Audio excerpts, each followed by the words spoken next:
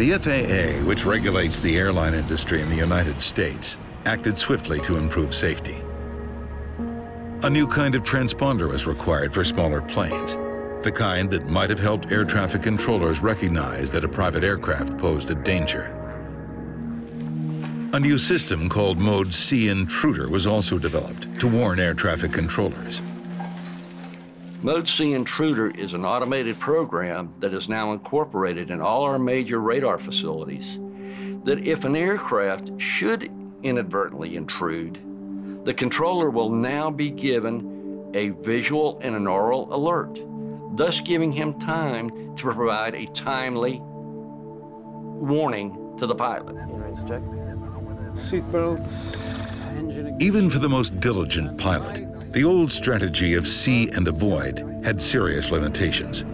Those limitations would be addressed with the most important innovation of all.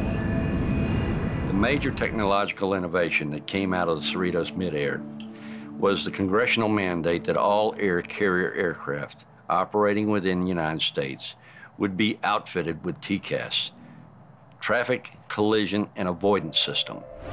John Andrews worked in the team that developed TCAS. The TCAS collision avoidance system, which was under development, quite possibly could have prevented this accident. TCAS gives the pilot a traffic advisory at 45 seconds before the potential collision. Hey, Maria. Everything okay back there? And then at approximately 25 seconds or so before the potential collision, a resolution advisory is given to actually tell the pilots to climb or descend to avoid the altitude of the other aircraft.